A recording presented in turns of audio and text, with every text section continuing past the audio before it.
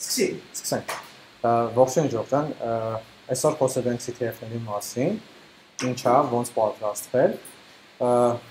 Խոսողներից մեկը ես եմ, Դավիթը, Նարեկը, Էդուարդը ու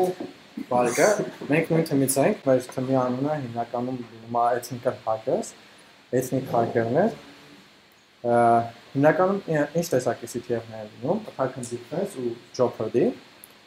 Attack and Defense-ը անունը արդեն ամեն ինչ ասում է, ինքը մոտավորապես այս տեսքը ունի։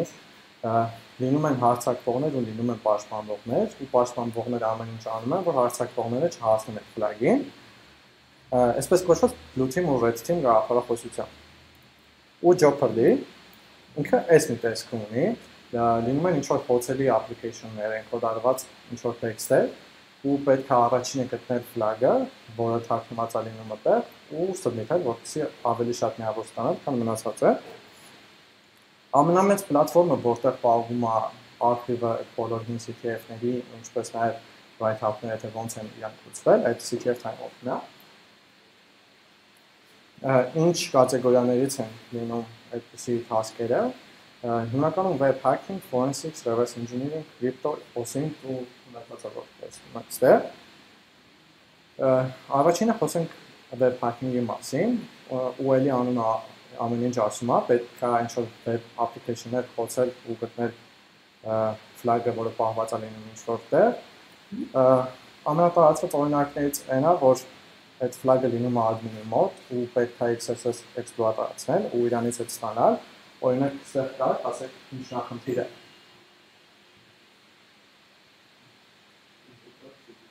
Ինչ չլինում։ Ինչ input։ Հա, input-ը որը դից է գալիս։ Hashtag-ը Facebook-ի։ Բա։ Location-ը, այն URL-ի վերջում, որ հա, այդ hashtag-ը, hash-ը, hash-ից հետո եկող ու hash-ն հետո այդ info-ն է։ Կամ բազայում ինչ-որ տեղ է պահված լինում, ու պետք է exploit-ասել SQL injection, ստեղ որտեղ է, ինքիրը։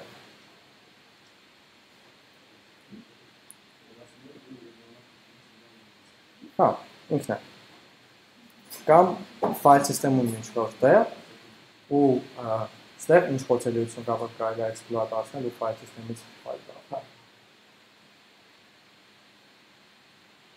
Կա թե չկա։ Սիստեմի չէ, կոդի այդ լեզվի կոնտեքստում execution է անում, ու միշտ իշեք eval is evil, ոնց ասում են։ Ինչ պետք է իմանալ, ամենակարևոր գիտելիքը այս թե մնացած կատեգորիաների մեջ այդ Google-ելու կարողությունն է, ու տարեկան գիտելիքներ client-side լեզուների ու browser-ների ընդհանրապես մասին, server-side լեզուների ու իրանց framework-երի մասին, տվյալների բազաների, SQL, MySQL, MongoDB եւ այլն, ու HTTP-ի մասին, այդ այն պրոտոկոլն է, որը օգտագործում է application-ները ու web ծրագրերը back-end-ի հետ խոսալուց, իրենց միջև կապի հաստատման համար է։ Ինչ tooling է պետք, client-side-ի համար browser DevTools-ը ամբողջովին հերիք է, իսկ server-side-ի համար sense մեծ ցանկ է, proxy-ն այդ պետք է հենց այդ նշված HTTP պրոտոկոլը նայելու համար, հասկանալու թե application-ը back-end-ի հետ ինչ է խոսում, մնացած օրինակներից է Fiddler-ը, Proxyman-ը, Charles-ը, Content Discovery Tools, այս այն ծրագրերն են, որով ասած ասած գաղտնի URL-ներում ինչ-որ բան է պահված լինում այդ գտնելու համար, դրանցից է Dirsearch-ը, FF-ը, Firefox Buster-ը ու նաև query պարամետրերը ու body պարամետրերը brute force անելու համար Xsuite-ը կամ BERT paraminer extension-ը։ Ու այդ ինչով են brute force անում, այսպես կոչված word-list-երով, բառացանկերով, օրինակ payload all the things, setlist կամ fuzzdb, կամ ինչ-որ specific խոցելիություններ exploit-ասնելու համար, հատուկ tool-եր օրինակ SQL map, SQL injection-ների համար, SSTI map-երի անունը ասում է SSTI-ի համար, VPS-կանը WordPress ինստանսները սկանանելու համար ու git tools-ը expose եղված git folder-ները download-անելու համար։ Որտեղից սկսել, հայտնի ամենահայտնի tool-երից ու կայքերից մեկը այդ Portsligger-ն է Yabertov ու Web Security Academy-ով, Hack the Box-ը, Try Hack Me, Over the Wire-ը, Pentest Lab-ը ու Root Me Org-ը։ Reverse engineering-ը կներկայացնի Վարիկը։ Բարև ձեզ, Վարիկն եմ։ Բարև ձեզ, reverse engineering-ը էլի շատ տարածված է CTF-ների մեջ։ Ու ոնց որ reverse engineering-ը իրանից ինչ process է ներկայացնում, հիմնականում տալիս են մի հատ compiler-ած ծրագիր, ու դու պետք է հասկանաս ինքը ինչ անում, հիմնականում իր մեջ ինչ-որ password է պահած լինում, որ դու պետք է գտնես այդ։ Ինքը կարող շատ տարբեր լինի, կարող շատ պարզ լինի, այսինքն ինչ-որ string-ով գրած է, որ դու կարող ես ծրագիր ուղղակի strings-ով բացես, տենաս մեջ ինչ է գրած, ու կարող լինի շատ պարզ, որ չգիտեմ, ծրագրի մեջ ինչ-որ encryption-ի ալգորիթմ է implement արած, պետք է assembler-ով փորձես հասկանաս ինչ է անում ու հետ քայլերով բացես ոնց որ այդ encryption-ում ստանաս քո ուզած flag-ը։ Հիմա ոնց որ այդ process-ը այս git-ին է շատ նման,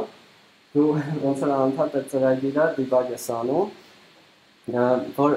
հասկանաս ոնց որ ինչ է անում, հեսա մի հատ օրինակ ցույց կտամ, այդ ավելի պարզ կդառնա թե ոնց որ sense tooling-ից ասեմ ինչ է պետք reverse engineering անելու համար, ցանկալի է որ դու ցանկալի որն է պետք է որ assembler բարթակոնը ինչ-որ չափով Intel ARM, որտեղ արխիտեկտուրաներից կախված տարբեր կարելի լինի, ու C կամ C++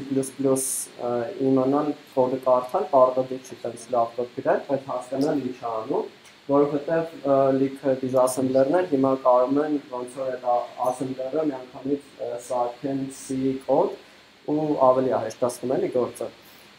Tooling-ը որ նայենք, իրականում երեք հատ հիմնական բան է պետք մեզ, disassembler-ներ, debugger-ներ, decompiler-ներ, disassembler-ը ինչ անում, ինքը այդ binary-ն ոնց որ assembler-ի կոդ է վերածում,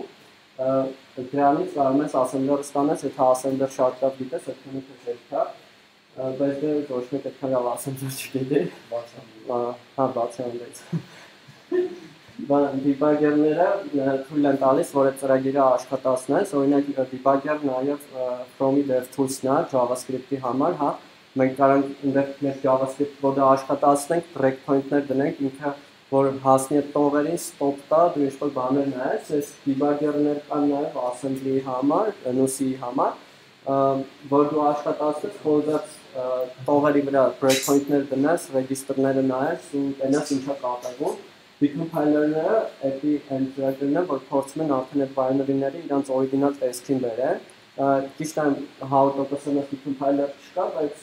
հիմա բավականին զարգացած է այդ մասը, այսինքն բավականին մոտ C կոդ ես կարող ստանաս, եթե binary-ն տալիս ես։ Հիմա սրանցից հիմա այն OpenGPT-ն ամենալավը, դրա մասին վերջում կասենք։ Disassembler-ներից օրինակ գրել ենք Hydran, որը համել decompiler-ը, router-ը, Idatron, Hopper-ը, Debugger-ը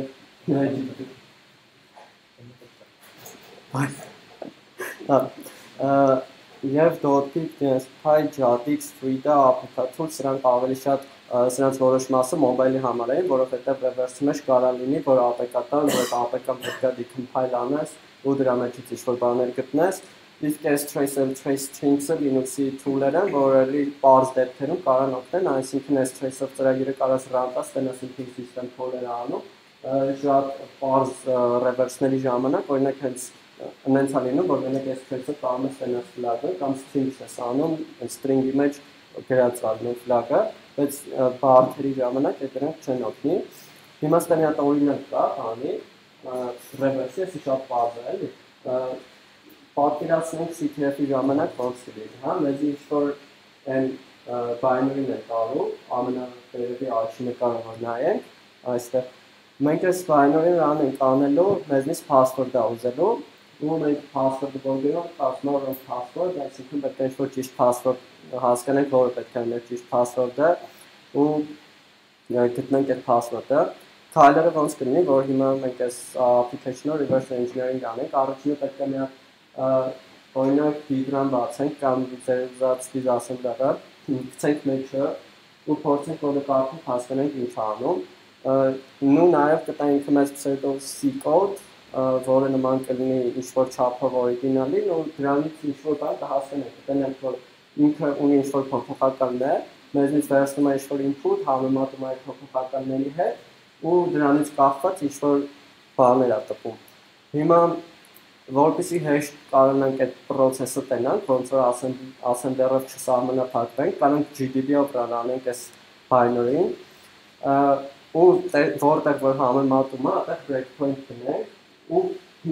ինչ-որ input տանք։ Հիմա run անելուց հետո, երբ որ ինքը կհասնի մեր breakpoint-ին, արդեն կարող register-ները նայենք, նո register-ների մեջ այդ argument-ներն են պահվելու, որ ֆունկցիային է տալու կանչելու ժամանակ։ Արդեն այդ register-ներից մեկի մեջ իր ուզած password-ն է լինելու, մեր դեպքում CyHub է, ու հիմա երբ որ CyHub գրենք, մեզի flag-ը կտա, օրիգինալ ծրագիրը այսպես ուներ, ոնց որ ստեղ գրած էր password-ը ու ինքը ստուգում էր, եթե մեր input-ը password-ն է, flag-ը print էր անում։ Այս շատ բարձ օրինակ է, հիմնականում real life CTF-ների ժամանակ, մի քիչ բարդ reverse-ների մեջ աշխատում են, չգիտեմ, ինչ-որ encryption algorithm գնա, որ այսքան հեշտ չգտնեն flag-ը, օրինակ կարա էլի պարզ XOR լինի կամ ինչ-որ ուրիշ encrypt անի, ու այդ ամեն ինչը արդեն assembler-ով գտնելը այսքան էլ հեշտ չի լինում, ինչքան այս դեպքում է։ Երևի, մեկ էլ որտեղ կարանք սովորենք reverse engineering, Hackbox-ում լավ box-եր կան, flareon.com-ը ու miscorruption.com-ը իրանք էլ reverse engineering-ի հետ կապված լավ ռեսուրսներ ունեն ու live overflow-ն էլ լավ feature-ներ ունի, reverse engineering-ի հետ կապված ցույց է տալիս radar GDP ոնց օգտագործել, սովորման փուլ է, դա կարեք նայեք, հաջորդը գիտեմ Նարեկ, փոն հարց չէ, փոնի մասին կխոսայել է։ Ձեզ, փոնը էլի CTF-ի կատեգորիաներից է, ինչա ինքը դրանից ներկայացնում, փոնի ժամանակ տալիս են մի հատ binary executable file ու նաև տալիս են մի հատ IP address server-ի, որի վրա հենց այդ binary executable file-ը run է եղած ու դուք պետք է այդ binary file-ը reverse engineering անեք, ինչի մասին որ Վարիկն ով խոսած, ու մեջը փորձեք գտնել vulnerability-ներ, ինչ-որ խոցելիություններ։ Ինչա պետք իմանալ փոնի համար, պետք է իմանալ reverse engineering-ն նախ, ինչի մասին Վարիկը հենց խոսեց, պետք է իմանալ memory-ի մասին, memory segment-ները, CPU register-ները ու architecture-ան CPU-ի, ու նաև պետք է իմանալ basic գիտելիքներ low level vulnerability-ներից, այսինքն դրանք են buffer overflow-ները, format string-երը, heap overflow-ները, integer overflow-ները եւ այլն։ Tooling-ը էլի նույնն է ինչ որ reverse-ին է, գումարած դրանց pawn tools-ը ինքը Python-ի library է, որի միջոցով ավելի հեշտ է լինում անել pawn challenge-ները, robber ու rob gadget-ը pawn-ի հատուկ տեսակներ կան, որոնք return oriented programming-ի միջոցով են լուծվում ու այս robber ու rob gadget-ը դրանց ժամանակ է պետք գալիս, այդ challenge-ները մի քիչ ավելի բարդ են, դրանց մասին այսօր չենք խոսա, բայց հավանաբար մի հատ ուրիշ meetup կլինի, որի ժամանակ հենց դրանց մասին նույնպես կխոսանք։ Pawn debug-ը ու Jeff-ն էլ GDB-ի, որը Վարիկը նոր ասեց, GDB-ին decompiler-ը, disassembler-ը ու debugger-ը, GDB-ի extension-ներ են, որոնցով ավելի հեշտ է լինում disassemble անել ու ընդհանուր breakpoint-ներ դնել ու pawn անել։ Հիմա մի հատ օրինակ նայենք pawn-ի, այստեղ MC կոդ է տված, այստեղ տեսնում ենք, որ char տեսակի մի հատ buffer variable է տված, 4 բայթ է իր մեջ տեղավորվում, այս buffer-ի մեջ կարանք գրենք 3 character ու մի հատիկն էլ վերջում դնելու է null character-ը, դրանից հետո կանչում է super copy function-ը, որը լավ function չի ինչի համար, ինքը ոչ մի check չի անում, այսինքն մենք ինչ որ գրում ենք այս երկրորդ տեղը, երկրորդ argument-ում, ինքը վերցնում աստեղից, copy անում այս buffer-ի մեջ, այս դեպքում այստեղ գրել ենք argv, այսինքն մեր տված argument-ը վերցնելու է read copy-անի buffer-ի մեջ, հիմա եթե մենք այս argv-ում 4-ից ավել byte ինչ-որ բան գրենք, ինքը այս buffer-ը overflow անելու ու գնալու է memory-ին corrupt անի, ինչ-որ բան overwrite անի, հիմա որ այս աշխատացնենք, տեսեք այստեղ սկզբից 3 byte ենք տվել, 3 character, ABC, ինքը տպել է նորմալ աշխատել է, Մյուս անգամ որ run ենք արել, 3-4-ից ավել ենք տվել արդեն, այստեղ ABCDEF ու ինքը գրել է illegal hardware instruction ու դուրս է եկել ծրագրից, որտեղ ինքը մամին crack արել։ Ինչ։ Այս դեպքում ուղղակի memory-ի մեջ հավելել byte-ը դնալու ու ինչ որ register-ը գրվել, ինչ որ register-ի մեջ ինչ որ սխալ բան է գրվել։ Կարս օգտագործես։ Բայց դրա մասին այսօր չենք անում, մենք ուրիշ մի քիչ կանենք, դրա համար ավելի շատ կխորհենք։ Այս news դեպքում մի հատ ուրիշ էլի function է, էլի չար տեսակի buffer variable-ը տված, 10 byte-ը իր մեջ տեղավորվում, մի հատ էլ int flag-ը տված, այստեղ կանչում է gets function-ը, այս gets-ը էլի vulnerable function ասում, որտեղ ինքը ոչ մի bound checking էլի չի անում, այսինքն ինչքան data գրում ենք, այդ ինքը վերցնում է այդ ամբողջը, դնում է այս buffer-ի մեջ, հիմա որ այս gets-ին էլի 10-ից ավել byte տանք, ինքը վերցնել է overflow անի, ու այս դեպքում մենք կարանք այս flag-ը overflow անենք, այստեղ ինքը ստուգում է, եթե flag-ը հավասար է OX կոդի, hexadeci, այդ ժամանակ տպում է flag-ը ու սիստեմով կանչում է bin-sh-ը, եթե չէ գրում է flag-is not set, հիմա սրա համար կարանք օգտագործենք Python-ի phone library-ին, այստեղ ստեղծում ենք մի հատ process, հենց binary-ով, offset-ը դնում ենք 10A, որտեղ այստեղ buffer-ի մեջ 10 byte է տեղավորվում, որպեսզի այս buffer-ը լուծենք, ու դրանից հետո արդեն offset-ին գումարում ենք այս OX կոդը, որը արդեն լուծվելու է այս flag-ի մեջ ու overflow անի, ու արդեն այդ ժամանակ այս flag-ը հավասար կլինի սրան ու այս if-ը արդեն կանցնի, ու ուղարկում ենք ու ինտերակտիվ ենք սարքում session-ը ու հիմա exploit անելուց արդեն այս run անելուց կարանք տեսնենք, որ exploit-ը աշխատել է, այստեղ ինքը տպում է flag-ը ինչ է ու հետո էլ հորման ենք անում, արդեն շեյլ անում ենք, որտեղ կարաք սովորեք, որտեղից կարաք սկսեք, էլի լավագույն տեղերից մեկը hack the box-ն է, շատ լավ challenge-ներ կան hack the box-ում phone-ի վերաբերյալ, rootme.org-ը ու pwnable.car-ը նույնպես phone-ի համար լավ challenge-ներ ունեն, ու եթե ուզում եք ինչ-որ write-up-ներ նայել, վիդեոներ նայել, YouTube-ում շատ լավ channel-ներ են, CryptoCat-ը ու Live Overflow-ն շատ լավ վիդեոներ ունեն, որտեղ բացատրում են, թե ոնց կարաք ինչ-որ phone-ի challenge-ներ լուծեք։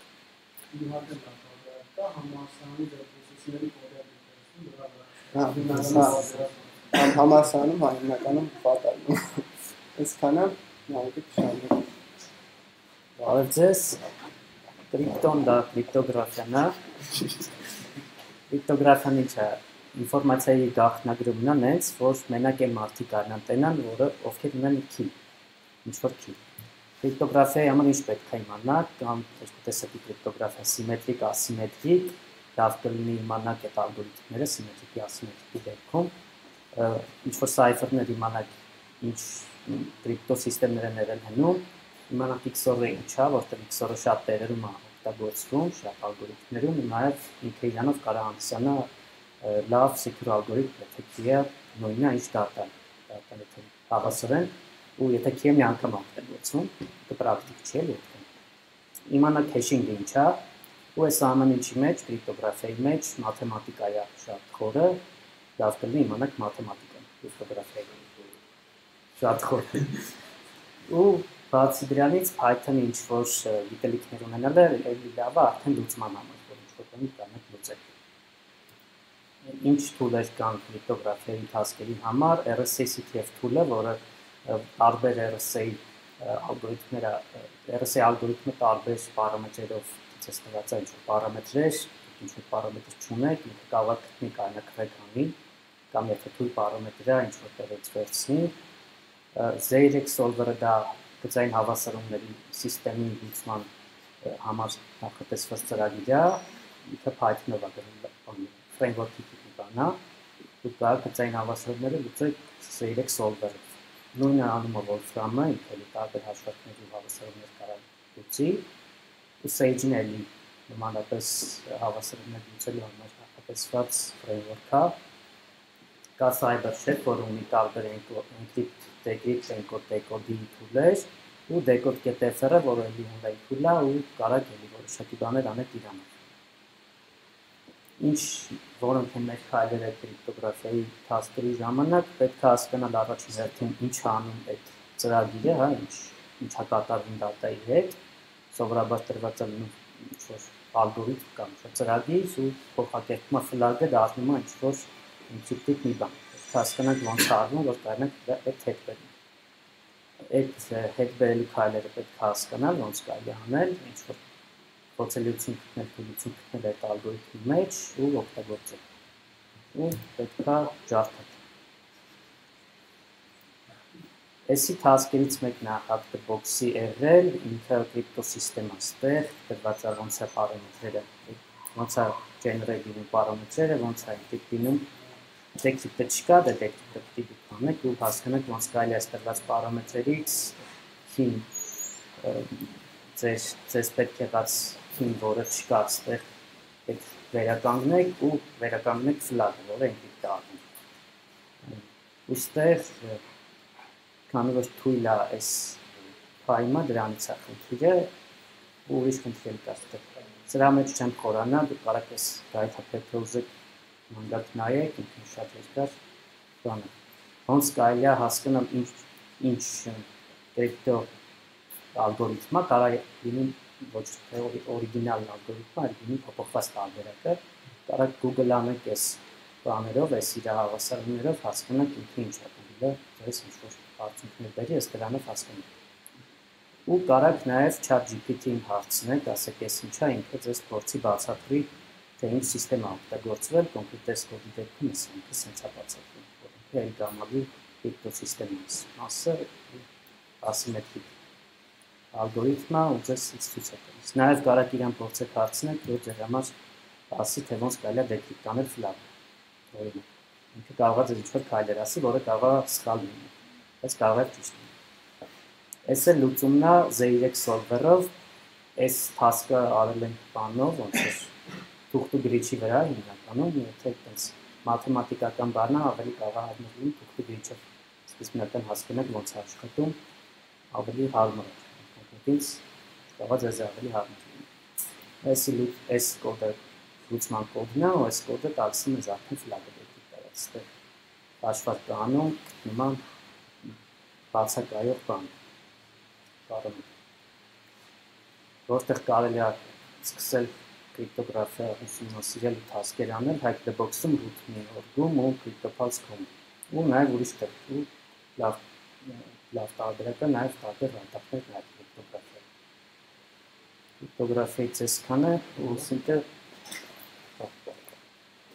մյուսը ուսինքն է, էլի շատ տարածված task-ի տեսակ է ինքը CTF-ներում, ինքը ինչ է այնց ենթադրում է ինտերնետ ու սոցիալական ցանցերի իմացություն, ինչ է պետք իմանալ, պետք է լավ իմանալ Google-ել, օգտվել image-ի reverse search functionality-ներից, սոցիալական ցանցերը ու ինտերնետ սկաներները, ու համապատասխան իատուինգը հենց Google-ելու համար Google, image reverse search-ի համար շատ համար է Yandex-ին է, այս կայքում osintframework.com-ում լիքը tool-էր կա ընդհանրապես OSINT-ի մասին, Watchline app-ը սոցիալական ցանցերում փնտրում է ինչ-որ կոնկրետ user-name-ով մարդկանց, նույնը Intel Technics-ը, իսկ ինտերնետ սկաներներից Shodan ու Census-ն է շատ տարածված։ Հաջորդը Forensics-ը, նար։ Forensics-ը դա հետաքննության մաս է, այսինքն ձեզ տրվում է ինչ-որ ֆայլ, որը կարող լինի օրինակի համար ինչ-որ memory dump, կարող լինի ինչ-որ file system, կարող լինի virtual machine, կարող լինի network-ի packet-ների capture file, նմանատիպ բան։ Իսկ դուք պետք է այդ տրված ֆայլից հասկանաք ինչ-որ մի բան, կոնկրետ մեր դեպքում գտնեք ֆլագը պահված։ Ինչ ձեզ պետք է իմանալ, կախված արդեն task-ից պետք է իմանալ ինչ-որ TTF գոնե operating system-ներից, networking-ից, file system-ներից ու ծրագրավորումից չի խանգարում։ Ինչ tool-եր կան, կա վայրաշարքը, որը network-ի տրաֆիկի համար է, եթե pick-up file-ն եք վայրաշարքով կարող նայեք, տնակ ինչա, փորձեք հասկանալ ինչա, volatility-ին դա memory dump-ի հետ աշխատելու գործիք է, ու volatility երկու տարբերակ կա, կա 2 ու 3, եթե 2-ով չի աշխատում, կարող եք 3-ով փորձեք, տարբեր դեպքերում կարող 2-ը չաշխատի, 3-ը աշխատի կամ հակառակը։ Network miner-ը դա էլի network capture-ի համար է, բայց ավելի ավտոմատ բաներ ունի, օրինակ կարում է ինքը ֆայլերը համի անգամից ցույց տա էքստրակտ անի պակետի միջից։ Եթե encrypt արած չի իհարկե պակետները։ Strings-ը դա ցույց է տալիս binary ինչ-որ ֆայլում եղած string-ներ կամ կապ չունի հենց կոնկրետ binary ասելով պարտադիր չի ինքը լինի ինչ-որ ծրագիր, կարա լինի ինչ-որ memory dump կամ ինչ-որ virtual disk image կամ virtual machine image, ինքը փորձում է string-ները մեջ եղած հանի ցույց տա։ Autopsy-ն դա այլի նույնպես ահագին մեծ framework է forensics-ի համար, ինքը տալիս է իրեն data ինչ-որ file, որ էլի file system-ը հիմնականում լինում, կարա dump-ը լինի, բայց հիմնականում աշխատում է լավ file system-ների վրա, ինքը փորձում է ինչ-որ file-եր կամ string-եր կամ ինչ-որ ուրիշ ինֆորմացիա, եթե եղել է ինչ-որ browser-ի session, դա կարող է էլի ցույց տա։ Ինքը էլի լավ tool է։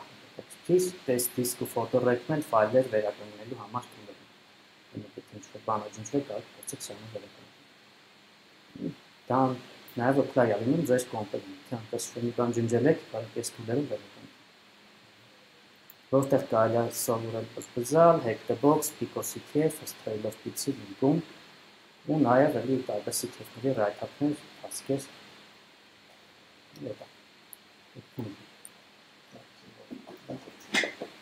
Ամենակարևոր բանը CTF-ների ժամանակ այդ թմային աշխատանքն է,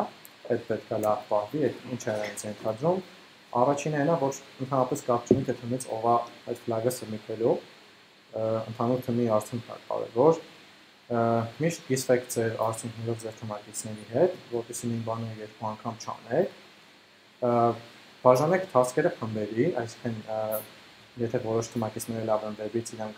աշխատեն էթիկության, մյուսները reverse-ից իրանք աշխատեն էթիկության, time management, այն task-երը, որոնք որ հասկանում եք շատ ավելի շատ ժամանակ եք ծախսում, քան սպասված էր, skip արեք ու անցեք հաջորդին, որովհետև հնարավոր է դուք ունեք ինչ-որ ճանապարհ, որով ինքը չի լուծվում, կամ այսպես կոչված մեկ Դավիթ knowledge sharing, անգամ եթե դուք այդ task-ը չեք անում, բայց ունեք համապատասխան գիտելիքներ, որ կարող եք կիսվեք ձեր թմակիցի հետ, որ այդ բանը անում է, այդ անպայման արեք։ Երեք այս համես, այսինքն մի Նարեկ մնացած մասնակիցներին, ովքեր այդ բանին զբաղվում են, ու ամենակարևորը հաջող ստացեք այդ process-ից, որովհետև այս հիմնականում մրցակցության համար չի արվում, այլ արվում է սովորեցնելու համար։ Այսքանը։ Հա։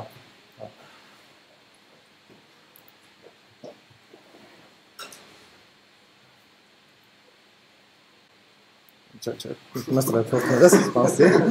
Ռեպորտները հանգիստ թողնեմ, ինքը sticky-ից բաց։ Ինչ բացեմ։ Sticky-ից։ Այս notes։ Չէ, просто sticky-ից։ Ան, բացի։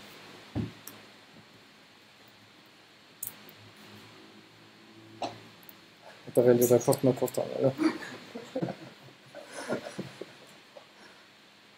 Պարոնակ մակոս։ Դա sublime text process։ Հա։ Misconfiguration։ Այս եզակի բաններից է, որ բոլոր CTF-ները չեն անում, բայց մենք այն եզակի CTF-ներից ենք, որ անում ենք։ Իրական կյանքում ինձ է պատահում, որ այդ սերվերում կա ինչ-որ մի հատ ծրագիր,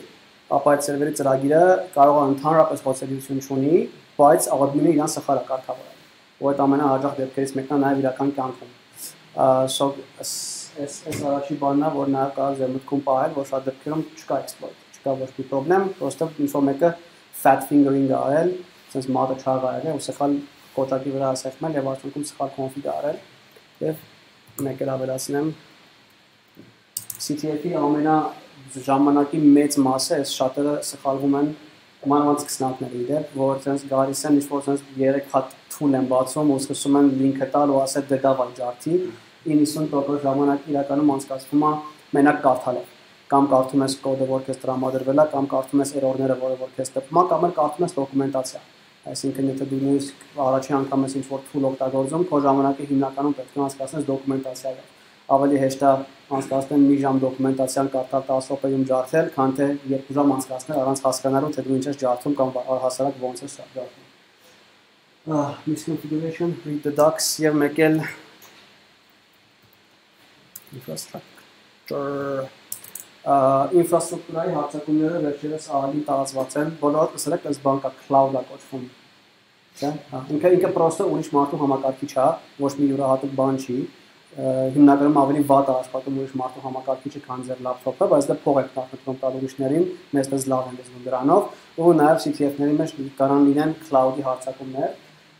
օրինակ ինչ-որ մեկը սխալ է կարգավորել իր cloud-ի config-ները, հայտնի cloud-ներից, որ այսօր վստահ եմ բոլորդ օգտագործում եք Gmail, GitHub, չգիտեմ, բոլորը ստվերն օգտագործում են, մանտի բաներ, որ խոնը չի ինչ է, Amazon-ի web server-ները եւ այլն։ So նաև կարան լինեն infrastructure problemներ, ու infrastructure problemները ինչ են հետաքրքիր, որտեղ իրանք հիմնականում լինում են misconfiguration, որի համար դու պարտավոր ես լիքը դոկումենտացիա կարդալ։ Սա այս են ընդհանուր 3 կետերը, որ ուզում եի ավելացնել։ Ես էլ բան չունեմ, այս ոնց հետ բերեմ քո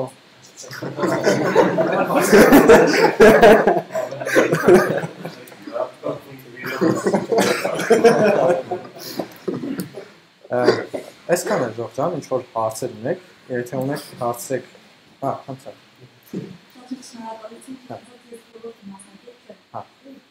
Ես ամենը որոշ չափը համանացան, ես հատուկ պարզ հարցեր ունեմ։ Հանցեք։ Առաջին հարցը, ես ճիշտ եմ ենթադրում, որ ցանկացած կոմպյուտերի սիստեմ ինքնություն։ Այո։ Ու այստեղ տեսնում եմ։ Ու ես ասում եմ, հատուկ պարզ ինչ-որ բաներ կան, որ ասենք ես կարող անեմ, որ ինքնատիպ կոմպյուտերը առաջին մտնել է հատի հատված, ոնց անեմ որ մատներում ամբողջը,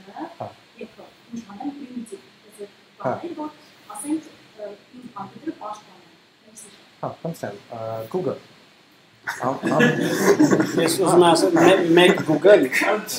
երկուս off topic-ները մեծ հաճույքով թողնենք վերջում, մինչև ժամը 9 կարանք սաղ քննարկենք, եթե պրոբլեմ չկա, հա, CTF-ի և, հա, միանշանակ, այո,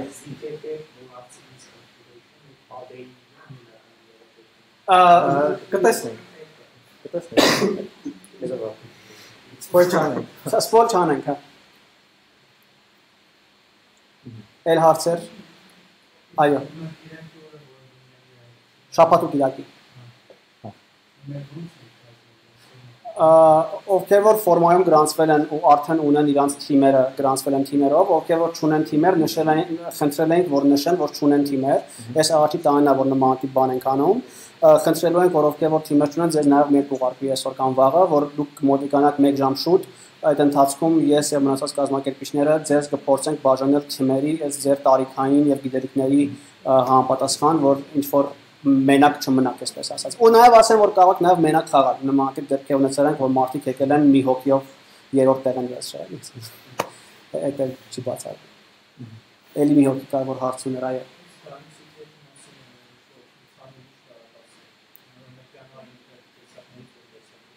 Շատ լավ։ Սրանք ինչ որ տեսանք այդ բոլորից կա, կամ misconfiguration, ու ինչ որ էկզոտիկ բաներ կան։ Մի երկու էկզոտիկ բաներ են լինելու, որ ուրիշ CTF-ներում, մանավանդ on-line CTF-ներում չեք տեսնի, հա, մենակ են կարող եմ ավելացնել, որ կազմակերպիչը CyHub Armenia-ն է, ունենք 4 հատ partner-ներ, Illuia Security-ն, Microsoft-ի, EIF-ն ու Hexense ընկերությունը, այս տարի մեր 5-րդ CTF-ն է Հայաստանում, սիրուն տարի է ստացվել ու հայտակրքիր է նաև այս տարին, որ նախորդ տարվա մասնակիցներն ու հաղթողները այս տարի upgrade են եկել եւ դարձել են կազմակերպիչներ։ Ու մեր հույսը միշտ է, որ գնալով մարդկանց level-ը այնքան բարձրանա, որ բոլորը դառնան արդեն CTF կազմակերպիչ, այնքան բարդ task-եր գրեն, որ դառնան կազմակերպիչներ։ Հույս ունեմ, որ դուք էլ ովքեր որ առաջի անգամ այն մասնակցում 5 տարի հետո ձեր քաղաքներում եւ Երևանից դուրս եւ տարբեր տեղեր կազմակերպեք ձեր CTF-ները։ Էլ հարցեր։ Onun CTF-ներից կարող խոսեցեք։ Իրականում ուզում եմ ասել, որ Հայաստանում տարին մի անգամ է հիմնականում CTF լինում, բայց օրինակ մենք հենց մեր թիմով համարյա ամեն ամիս on-line CTF-ների ենք մասնակցում, ոնց որ լիքը բան ենք սովորում այդ ընթացքում ու բացի դրանից նաև պրիզները կան, իհարկե դժվար է քիչ այս անգամ էլ կա, անց գիտենք մոտավորին չադնելու մրցանակները։ Ասենք մրցանակները, ասենք։ Հա, մրցանակները հետաքրքիր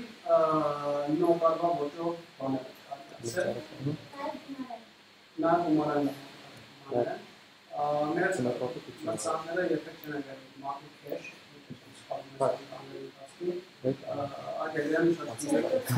Եկել կեշտոր քեշ,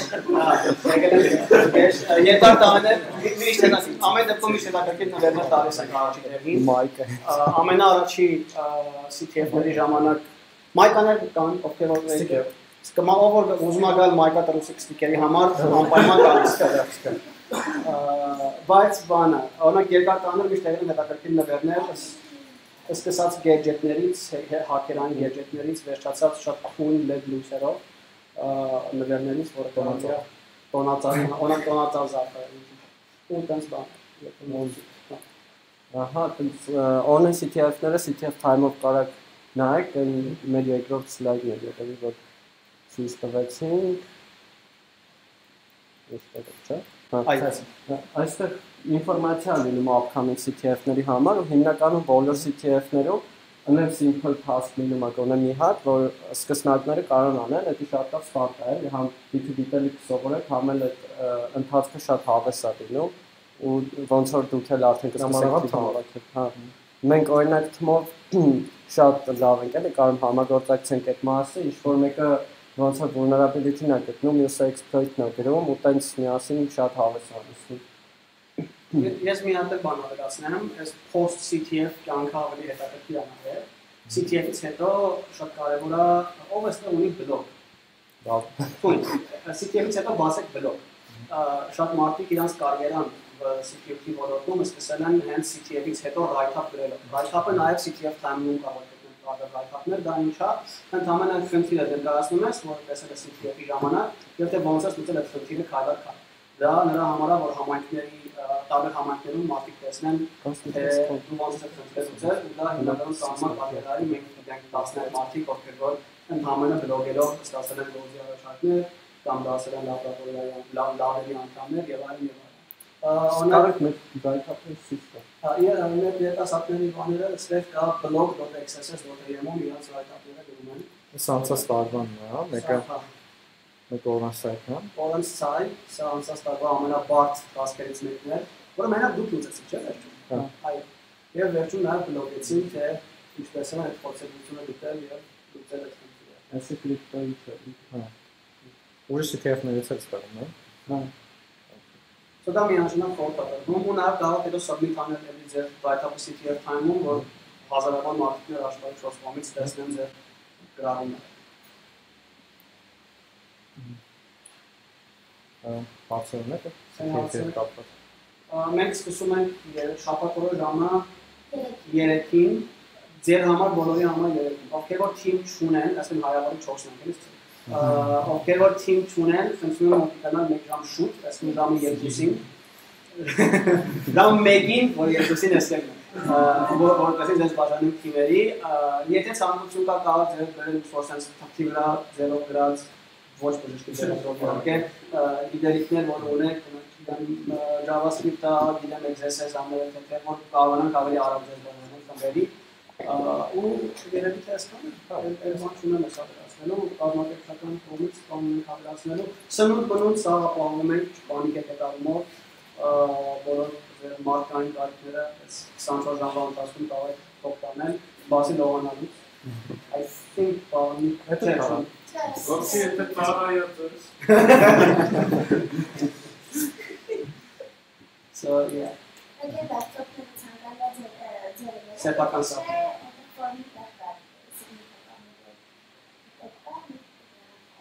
Ովքեր ոչ ունեն համակարգիչ, մենք մենք դեսկտոպներ ենք տալիս։ Լապտոպ ենք տալիս, դեսկտոպ ենք տալիս։ Հաստատ ավելի հզորած է կողմը, էլի։ Հա, երեշերն իրանջատ են դեպքովի շարդկայ։ Ծապարդու տրակի։